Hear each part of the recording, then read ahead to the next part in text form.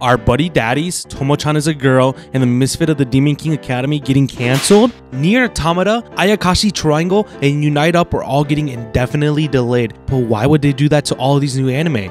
Well, this comes with news from the studios that COVID-19 has been getting spread around, the same thing that Uncle from Another World suffered, as well as many other studios these last years. With these studios having so many people in one area, we are likely to hear from more studios that they are going to be stopping production. One of those companies being Aniplex, which has stopped production of anime in the past. And honestly, there's already many rumors flying around that Misfit of the Demon King Academy will be hit next. What do you think about this whole scenario? Follow me, you weebs.